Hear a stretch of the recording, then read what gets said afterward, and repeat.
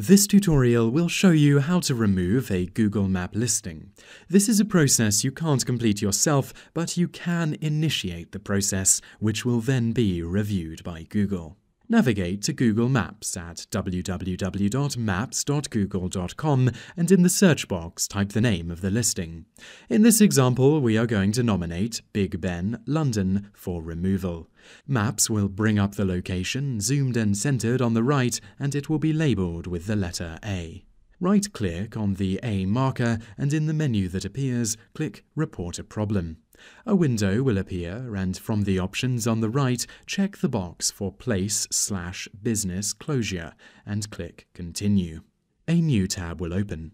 Scroll down to the heading that reads, "Is any of the following true for Big Ben?" Check the box next to Place is permanently closed, enter any details, and click Submit. As this is just an example, and Big Ben is not closed, we won't complete the process here, but this is how to remove a Google Map listing.